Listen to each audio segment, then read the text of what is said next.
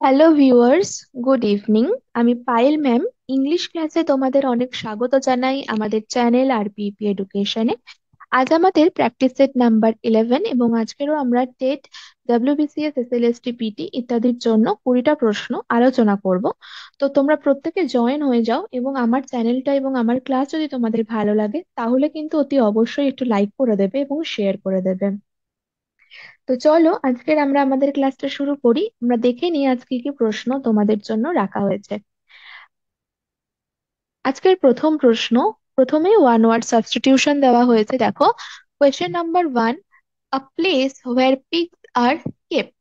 একটি জায়গা যেখানে শূকরদের রাখা হয়। প্রত্যেকটা অ্যানিমালসের জন্য কিন্তু থাকার জায়গার ভেরিয়েশন আছে, অর্থাৎ প্রত্যেকটা যেরকম অ্যানিমালসের বেবি অ্যানিমালসের আলাদা আলাদা নাম হয়, যেরকম তাদের সাউন্ডস এর আলাদা আলাদা নাম হয়, সেরকম কিন্তু তাদের যে শেল্টার বা তাদের আশ্রয় স্থানেরও কিন্তু আলাদা আলাদা নাম হয়। তো সেরকমই এই পিগস যারা থাকে, পিগসদের যে জায়গাটা, সেটাকে আমরা কি বলবো? টেবিল বলবো, স্টাই বলবো, কালারি বলবো, নাকি অর্কার্ড বলবো? এখানে আমাদের কোনটা সঠিক উত্তর হবে? দেখো, সঠিক উত্তর যেটা হয়ে যাবে সেটা হয়ে যাচ্ছে স্টাই, যেটা হচ্ছে পিগসদের রাখার জায়গা। আর স্টেবল যেটা, কিন্তু সেটা মেনলি হর্সদের বা ঘোড়াদের রাখার জায়গা, আস্তাবল বলা হয়। আর স্কালারি মানে হয়ে যাচ্ছে ভাস্কর্য, এবং অর্কাড যেটা, সেটার মানে কিন্তু বাগান। ঠিক আছে, বুঝলে? তো চলো পরের প্রশ্ন চলে যাচ্ছি। The doctor had to dash on him to cure him of the disease. ডক্টরকে ড্যাশ করতে হবে যাতে করে তার আরোগ্য করা যেতে পারে, তাকে আরোগ্য লাভ করানো যেতে পারে তার এই ডিজিজ বা রোগ থেকে, সারিয়ে তোলা যেতে পারে যাতে করে।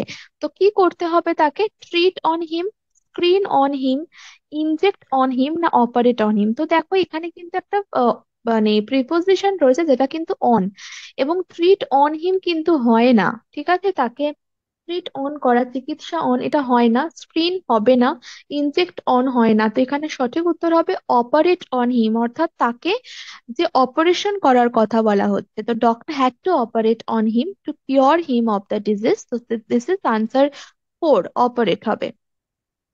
Free, to take up the gauntlet, এটার মানে কি? এটা কিন্তু একটা ইডিয়াম বা phrase. To take up the gauntlet, what does this mean? Gauntlet নেওয়া, এটার মানে কি হবে? রিফিউজ করা, অ্যাপ্রিসিয়েট বা প্রশংসা করা, মুভ করা, নাকি টু অ্যাকসেপ্ট দ্য চ্যালেঞ্জ, কোনো চ্যালেঞ্জ গ্রহণ করা? তো to take up the gauntlet, এটার জন্য সঠিক উত্তরটা হয়ে যাচ্ছে option 4, to accept the challenge, অর্থাৎ চ্যালেঞ্জ গ্রহণ করা কোনো কিছুর। 4, which WH form is applicable to make the sentence a proper interrogative sentence? খুব ভালো প্রশ্ন। প্রশ্নটা আরেকবার আমি বলছি, যে কোন WH ফর্ম ইউজ করলে এই চারটে অপশনস এর মধ্যে আমরা এই সেন্টেন্সটাকে একটা ইন্টারোগেটিভ সেন্টেন্সে পরিণত করতে পারবো? তো দেখো, হি wakes up early in the mid night, say mid নাইটে খুব তাড়াতাড়ি জেগে পড়লো। তো দেখো, এখানে কিন্তু একটা টাইমের কথা বলা হচ্ছে, যেটা হচ্ছে মিড নাইট, এবং যেহেতু এটা একটা টাইম সংক্রান্ত প্রশ্ন, তাই জন্য আমরা ওয়্যার করতে পারি না। এখানে কোনো জায়গার কথা উল্লেখ নেই, তাই জন্য ওয়্যার দিয়ে কোয়েশ্চেন হবে না। হোয়াট দিয়ে করলেও কিন্তু আমরা এটাকে করতে পারবো না। What makes up early, what wakes up early in the mid night, সেটাও আমরা জানি না।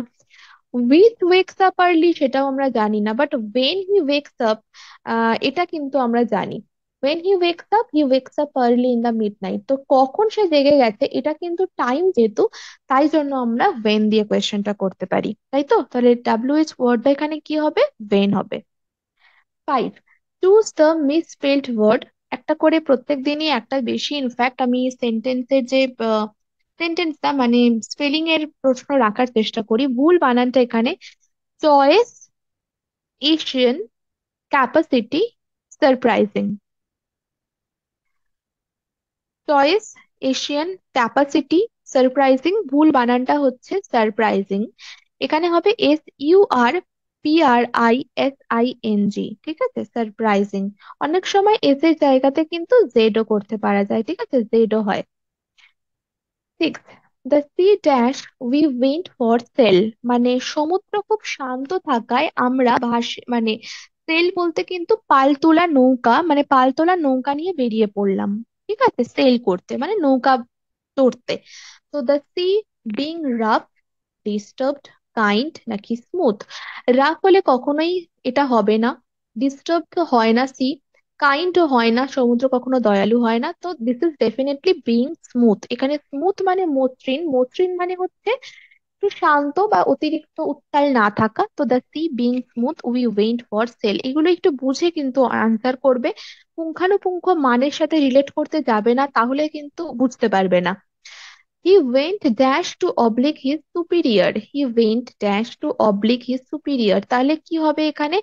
সে তার সুপিরিয়র, সুপিরিয়র বলতে এখানে কারোর উচ্চ পদস্থ কোনো একজন বলা হচ্ছে, তাকে বাধ্য করার জন্য কি করলেন? গেলেন on his way, out of his way, in his way, with his way.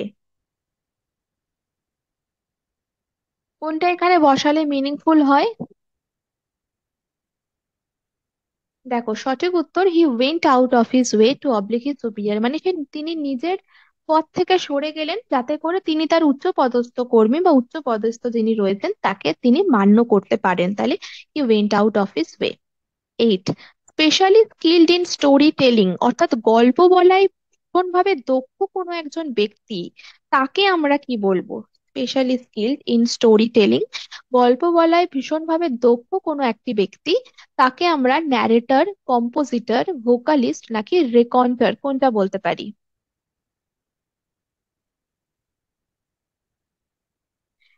Narrator মানে হচ্ছে যে বর্ণনা করে, এবং এটাই এখানে সঠিক উত্তর। কম্পোজিটর মানে কোনো কিছু কম্পোজ করা, দেখবে গান কম্পোজ, রচনা করছে, এই টাইপের কম্পোজিটর। ভোকালিস্ট তাহলে কি? ভোকালিস্ট মানে ওই অনেকটা যারা কণ্ঠশিল্পী হয় তাদেরকে ভোকালিস্ট বলা হয়। আর তারপরে যেটা রয়েছে, এই ওয়ার্ডটা একটু নতুন তোমাদের কাছে বোধহয়, সেটা হয়ে যাচ্ছে রিকন্টার।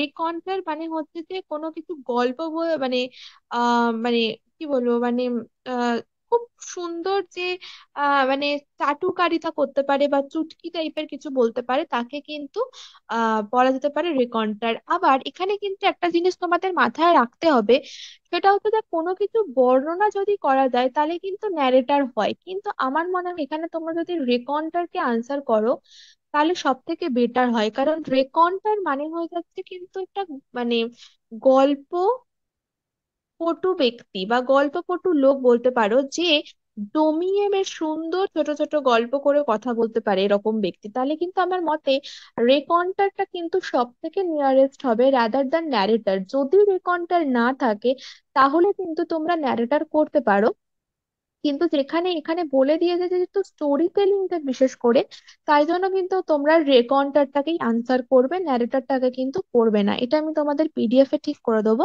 বাট রেকন্টারটা আমার মনে হয় কিন্তু তোমাদের কাছে সব থেকে দরকার, মানে এখানে যেটা রয়েছে চারটার মধ্যে রেকন্টারটা সব থেকে অ্যাপ্রোপ্রিয়েট হবে।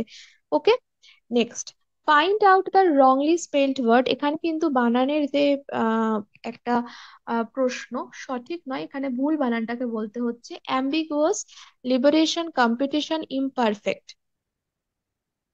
অ্যাম্বিগুয়াস কথাটার মানে অস্পষ্ট, লিবারেশন মানে মুক্তি, কম্পিটিশন মানে প্রতিযোগিতা, আর ইমপারফেক্ট মানে হচ্ছে অপূর্ণতা। এখানে সঠিক বানানটা মানে যেটা ভুল সেটা অ্যাম্বিগুয়াস, বানানটা দেখে নাও। এটা হবে সঠিক বানান, AMBIGUOUS, অ্যাম্বিগুয়াস। ফিলিং আ গিল্ট, এক কথায় কি হবে? ফিলিং আ গিল্ট, কোনো আম, যাকে বলতে পারো কি বলবো, মানে দুঃখ পাওয়া বা কোনো ব্যাপারে নিজের একটা দোষ মনের মধ্যে ফিল হওয়া, সেটা আর কি, অনুশোচনা। রিকিউপারেশন হবে না, পুনরুদ্ধার। রিপারেশন মানে হচ্ছে কোনো কিছুতে ক্ষতিপূরণ দেওয়া। আর রিফালজেন্স মানে প্রত্যাবর্তন, ফিরে আসা, রিটার্ন, এই ধরনের। আর রিমোর্স মানে কিন্তু অনুশোচনা। তাহলে ফিলিং আ গিল্ট মানে কি হয়ে যাচ্ছে? Remorse, option 4। 11, জেন্ডার চেঞ্জ, অনেকদিন পর আমরা জেন্ডারের একটা প্রশ্ন পেয়েছি। Find the gender of enemy, আচ্ছা চেঞ্জ করতে হবে না, এনিমির কি জেন্ডার সেটা বলতে হবে। ম্যাসকুলাইন, ফেমিনাইন, কমন, নিউটার, এই 4 রকম জেন্ডারই হয় আমরা জানি। তো দেখো এনিমি কিন্তু both can be female and also mail, তো এইটা কিন্তু আমাদের চলে যাচ্ছে কমন জেন্ডারের আন্ডারে, উভয় লিঙ্গ। ঠিক আছে। You suitable auxiliary verb, you dash go only if you have permission, অর্থাৎ মোডাল ভার্বের মধ্যে পড়ছে যে তুমি যেতে পারো যদি তোমাকে পারমিশন দেওয়া হয় বা যদি তোমাকে অনুমতি দেওয়া হয়। তাহলে পারো, এই যে সম্ভাবনার কথাটা বলা হচ্ছে, এটা কুড উড শ্যাল কোনোটাতেই আসে না, আসে হচ্ছে মেতে। তাহলে হয়ে যায় you may go only if you have permission. 13. Of the four, which sentence is correctly punctuated? তো পাংচুয়েশনের প্রশ্ন। এখানে দেখো বিভিন্ন ওয়েতে পাংচুয়েশন দেওয়া রয়েছে, তো পাংচুয়েশন দেখবে একটা শেখার নিয়ম হচ্ছে প্রথম অক্ষর সবসময় ক্যাপিটাল, লাস্টে ফুল স্টপ, এবং ডেফিনেটলি মাঝখানে কিন্তু ঠিক ঠিক জায়গায় ঠিক ঠিক মানে পাংচুয়েশন দিতে হবে। তো দেখো সেকেন্ড অপশনে তো প্রথমেই এটা ভুল, এটা ভুল, এখানে এটা হয় না কখন। আচ্ছা, এখানে একটা কমা হবে, আর এখানে তো কিছুই দেখতে পাচ্ছি না সেরকম। হ্যাঁ, এখানে কিন্তু এইটাই শুধুমাত্র ভুল রয়েছে, বাট প্রথমটাই দেখো এটা ঠিক আছে। এখানে she always enjoyed sweet chocolates, chips and toffee apples, তো এই ক্ষেত্রে কিন্তু প্রথম অপশনটাই একমাত্র ঠিক, যেটা কিন্তু correctly পাংচুয়েটেড। Okay. Next 14, the old man suffering dash fever, বৃদ্ধ মানুষটি জ্বরে ভুগছে। তাহলে সাফার করছে, সাফারিং কি থেকে সাফারিং করছে? ফিভার থেকে।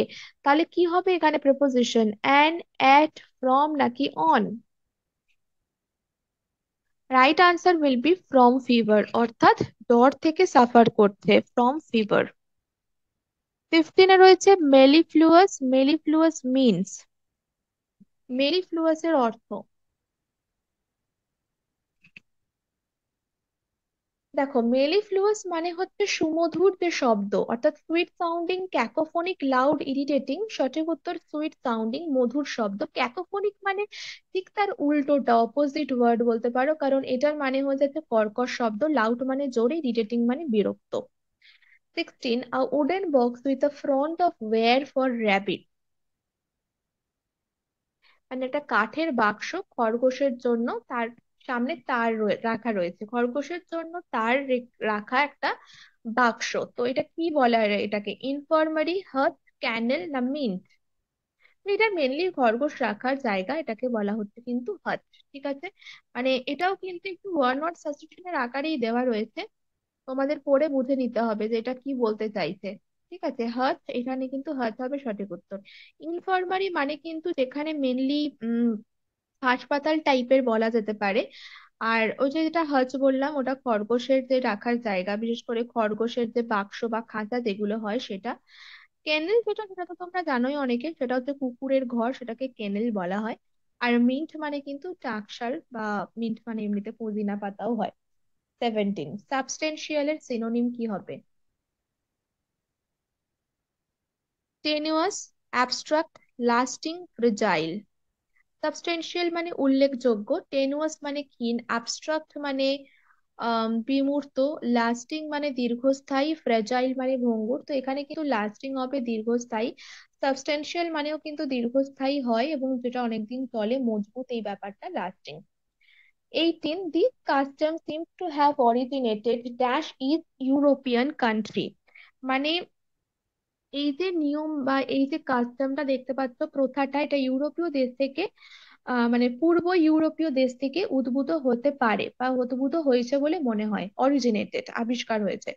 তো কি হবে? বাই, ইন, উইথ না ফ্রম? তো আমরা কিন্তু এটা বলেই দিচ্ছি যে ইস্ট ইউরোপিয়ান কান্ট্রি থেকে, মানে এটা ইস্ট ইউরোপিয়ান কান্ট্রি তে এটা কিন্তু অরিজিনেট হয়েছে। তাহলে originated in east European country, কেউ কিন্তু ফ্রম করবে না। অপোজিট ওয়ার্ড অফ ডেমলিশ, ধ্বংস করা। ডেমলিশ মানে কি? ধ্বংস বা ডেস্ট্রয়। অপোজিট কি হবে? Shift, build, repeat, hide. Opposite বলেছে, বলো কি হবে? ধ্বংস করা বা নষ্ট করা, তার অপোজিট বিল্ড বা নির্মাণ করা, তৈরি করা। লাস্ট প্রশ্ন, opposite word of explicit, এক্সপ্লিসিটের opposite. Illusive, অ্যালিউসিভ, অ্যাম্বিডেক্সট্রাস, ambiguous. তো দেখো এক্সপ্লিসিট মানে কিন্তু স্পষ্ট, আর এখানে কিন্তু অ্যাম্বিগুয়াস সঠিক উত্তর হবে, যেটা হয়ে যাচ্ছে অস্পষ্ট, তাই তো? বাকি মানেগুলো একটু বলে দিই। ইলিউসিভ মানে হয়ে যাচ্ছে কোনো কিছু অধরা থাকা, ফাঁক থাকা, বা পড়ছে না, এরকম কোনো কিছুকে আমরা ইলিউসিভ বলে থাকি। অ্যালিউসিভ মানে হচ্ছে কোনো কিছু ইঙ্গিত দেওয়া, সংকেতপূর্ণ কোনো কিছু, ঠিক আছে? আর অ্যাম্বিডেক্সট্রাস এটার মানে দুশ্চিন্তাপূর্ণ, বা আরেকটা মানে হয় যেটা হচ্ছে যার দুহাত সমানে চলে, সব্যসাচী, এটাও কিন্তু অ্যাম্বিডেক্সট্রাস, এটাও ওয়ান ওয়ার্ড সাবস্টিটিউশন আসে। কিন্তু এই ক্ষেত্রে এক্সপ্লিসিটের অপোজিট হয়ে যাচ্ছে অ্যাম্বিগুয়াস।